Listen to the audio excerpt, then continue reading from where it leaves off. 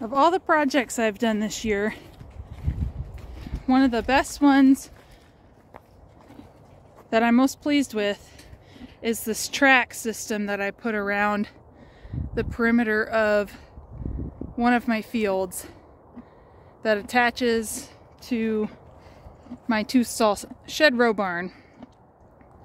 And it is designed to be able to open up one of the end paddocks gates at a time to let one horse out. So today I'm letting Whiskey out because Junior went out yesterday. And why this makes me so happy, keeping horses in the Pacific Northwest is really difficult and challenging, especially on your own small acreage. And even with having my horses in constant workout, there's really something to be said for them being able to go out and graze and kick up their heels a little bit and enjoy themselves. And one of the positive things with putting in this track system, sometimes called a paddock paradise, is it allows the horses to get some grazing, but on a sacrificial section of your field. So I'm not letting him have access to the whole inside. That's just for dry or summertime use, and that grass will grow strong and it won't get so pugged, is what they call. You can see the ground here. From their hoof prints, the weight of them on soft ground, it pugs up the area. So instead of him or any of the horses doing that to the main portion of the fields, I've allowed a 12-foot track around the edge of the field so that they can ruin that. It's sacrificial instead of the entire field.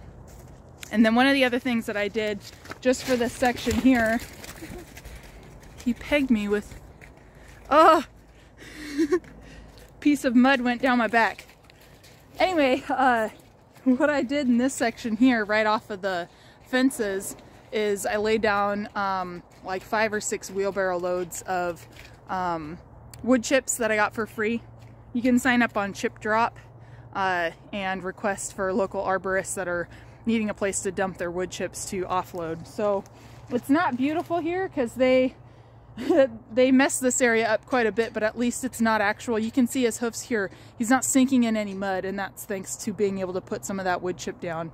And I suspect that I'm going to have to add some more, but this is a great eco-friendly solution that doesn't cost anything.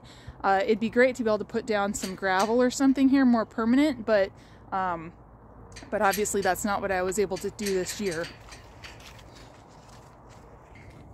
So just a little bit more about this track. Some people call it horse tracks, some people call it paddock paradise. You can do a configuration, sky's the limit. It just kind of depends on what your setup looks like. And mine is really simple. It's just the perimeter of the field.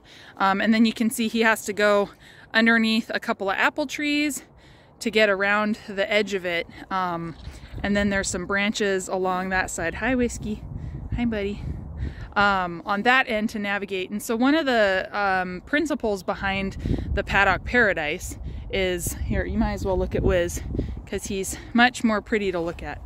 One of the principles with the paddock paradise is to allow the horses to have movement and enrichment. And so small obstacles like trees or logs or change of footing, that's all things that people can get really creative about doing. Some people put in sand pits so they have a soft place to lay down. Some people make really narrow sections. And the whole idea is to get them to move. So the bigger the track space, the less likely it is for them to continue walking past. Hey, don't do that. So in my case, I tried to stay with 12 feet all the way around with some soft corners because I didn't want them to get, like, say this section was only 8 feet wide and he wanted to turn around and come back.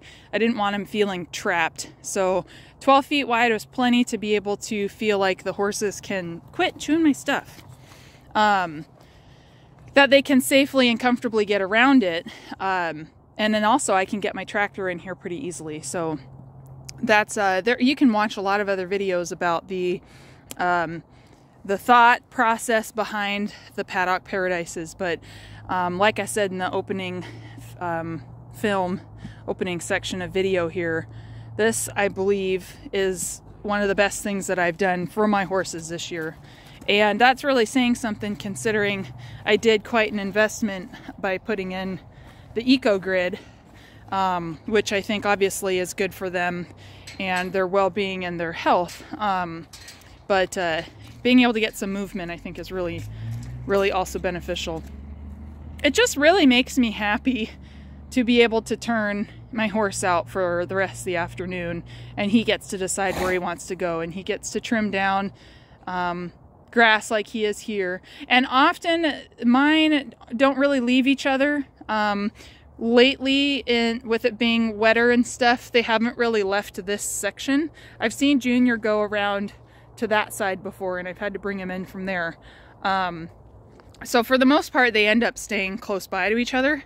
But even if they're only using this 50-foot run, it still is more than what they'd be getting for enrichment and movement just stuck in their 26-foot paddocks. So just wanted to share that.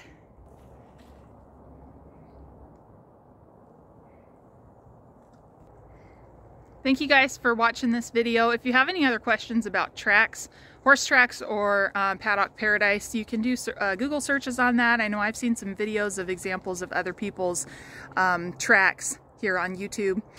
There's a lot that you can look up, and like I said, the sky's the limit for your particular facility and what you can get out of it. But this is just this is my first year trying to implement a track here on my Washington farm, and again, I'm only on 4.5 acres with just 3 fields, so that's how I'm utilizing it for now.